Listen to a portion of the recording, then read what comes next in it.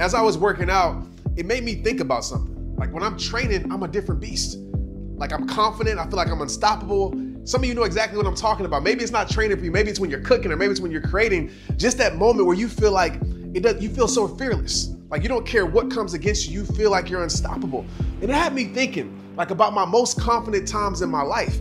And football was one of them. I feel like you put any DB, Deion Sanders, it didn't matter, even if it was true or not, but you put anybody in front of me, I felt like I was unstoppable. I walked in maximum confidence. But then I started thinking about times in my life when I wasn't that person.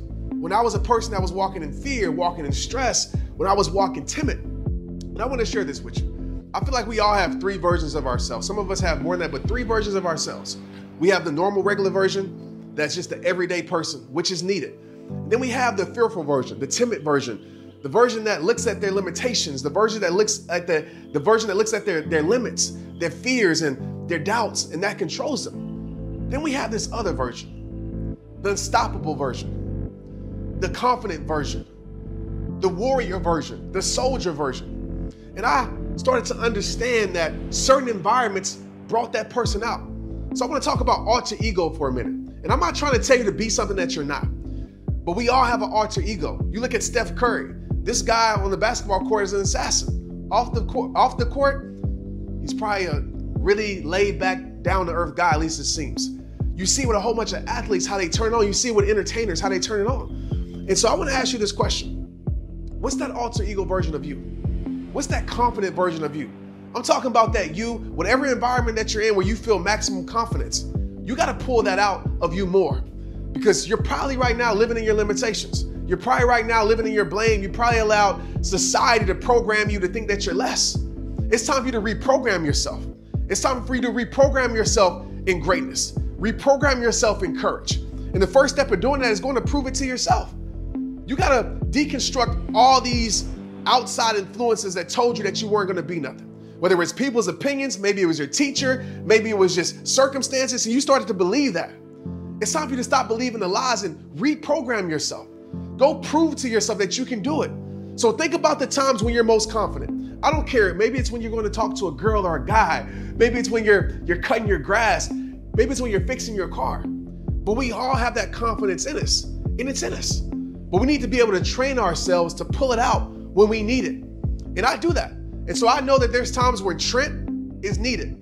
The caring Trent, the Trent that, wants to take care of the world, wants to take care of my family. But then I also know T-Shell is also needed.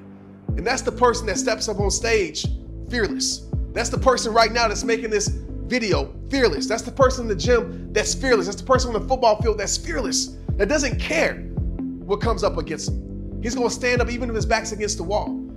You got to be able to call on that person. You got to stop living that lesser version of you. For whatever reason it was, maybe somebody broke your heart, maybe somebody did you wrong and you believed it, maybe your parents didn't give you a good example and you believe that was you. Reprogram yourself today, right now. Put yourselves in an environment where that superhero you comes out. Maybe it's the gym.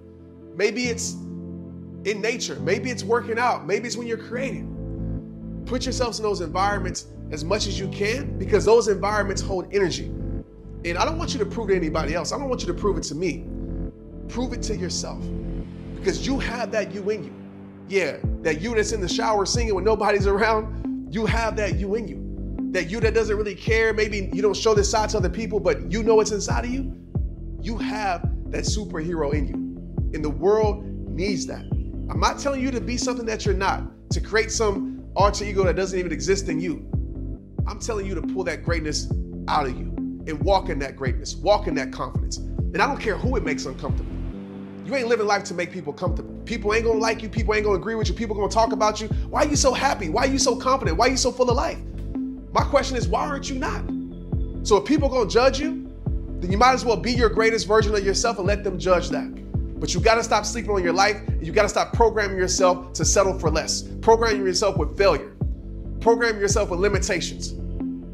You're living a life that's probably not yours, that this world gave you.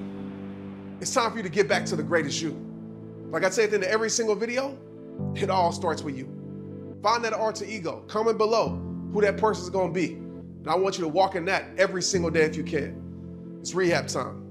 Let's get it. Hey, what's up, rehabs across the world? Trent here. Thanks for watching our new video. I hope it impacted your life. Listen, we're impacting lives all across the world. I want you to know this.